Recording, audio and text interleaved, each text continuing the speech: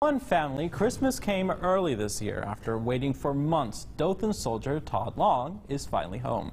Sarah Wilson was at the airport when he arrived, where his loved ones were overwhelmed with joy.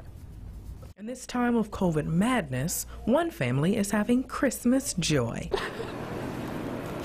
I'm so happy you're home. See everyone? You got the banner. So we got a little bit of a fanfare for you.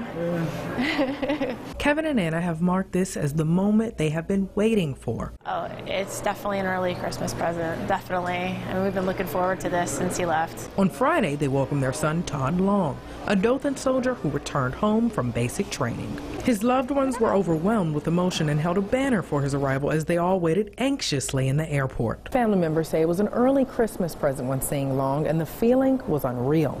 This was the case for Long's sister, Alexandra, who shared how waiting for him felt strange. It didn't really feel real. It's been 6 months and it went by really slowly, but at the same time, all the months sort of combined together. Long left for basic training in June, where he wants to continue his service in the National Guard in hopes to become a firefighter. Long's parents spent their time by planning small things to give them something to look forward to.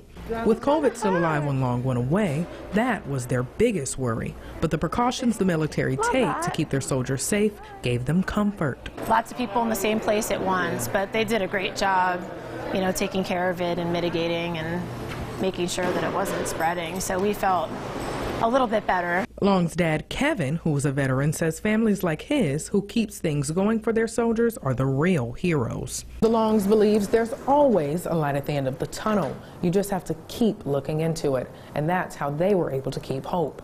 Covering local news first in Dothan, Sarah Wilson, WDHN News. You know, Ted, I have to say that when it's those kind of heartfelt stories, this kind of makes it worth being in the business, getting to see people kind of reunite. You know, it's so heartwarming, and it's so, wonderful to see that sort of thing at this time of year too, Absolutely. As a military child, I definitely relate what it's like to be able to reunite with your family members after being gone for so long. Yeah, it must be wonderful, really. It is. It really is.